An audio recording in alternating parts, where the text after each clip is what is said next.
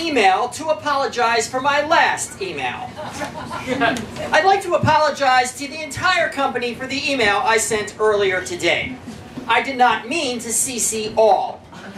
My email voiced concerns about specific departments that were not meant to be read by everyone. While I must be specifically apologize to those I admonished, I'm actually hearing from people not mentioned in the email that they feel left out of the party. At the same time, those singled out hold that up as a badge of honor and proof that I'm a horrible boss. Let's be clear. I was merely communicating overall frustration with the negative direction of our business. The reference to the toilet was not to be taken literally. These figures of speech can be misinterpreted. Remember, in the course of our busy days, we've all found ourselves raising our voice, perhaps tossing off a euphemism, capturing our feelings in the moment.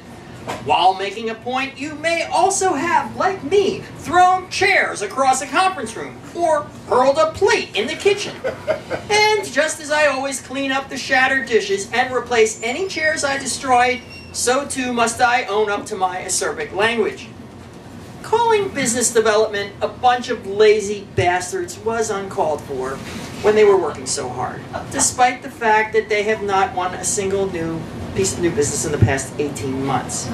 I didn't actually mean they should go to hell and take all their shit with them. We may debate the existence of hell as an actual destination, but going there should not require taking anything with you.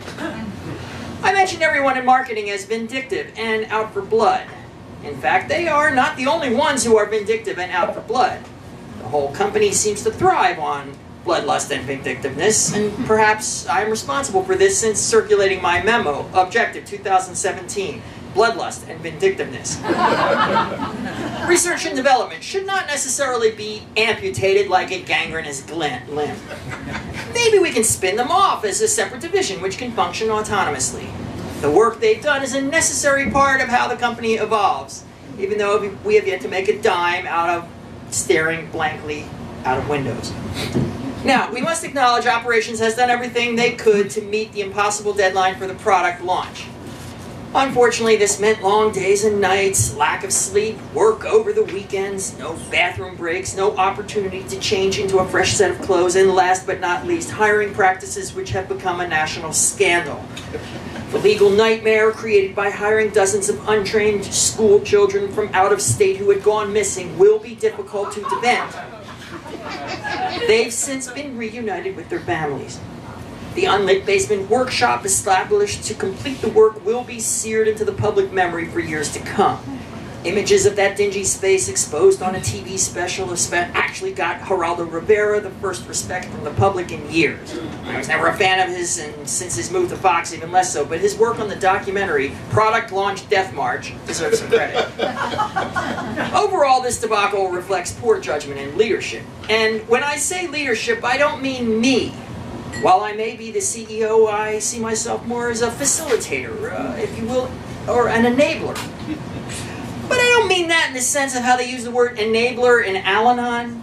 You know, the whole devoted wife of drunk husband, he just won't quit and the wife puts up with him no matter how many times he breaks the promise and wrecks the car and staggers home late with some crack whore he met outside the bar, collapsing on the coffee table, knocking over the lamp, scaring the kids, and blaming the wife for not picking him up even though he insists he called to be picked up, but the wife knows he never did because he was in a blackout, and the wife gives the crack whore taxi money to get home and finds a blanket and pillow for the husband so he can sleep it off on the floor on top of the collapsed coffee table.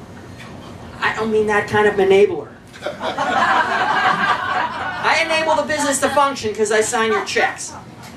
Please be advised, in addition to CCing everyone in the company, I inadvertently wrote to my Uncle Phil, my estranged sister Sheila, who I haven't talked to in 12 years, and the electrician rewiring our shore house. Do not write back to them. I owe the electrician money, and Sheila has a mean temper.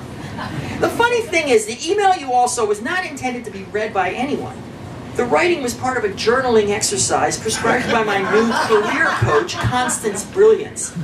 Constance has been extremely helpful to me with an exercise that brought up feelings suppressed for some time. I must have copied and pasted that journaling exercise into the email body with the subject line, "out of the country for the next 2 weeks." I should add that my plans have changed and I will now be out of the country indefinitely. I will CC all of you when I have a return date set.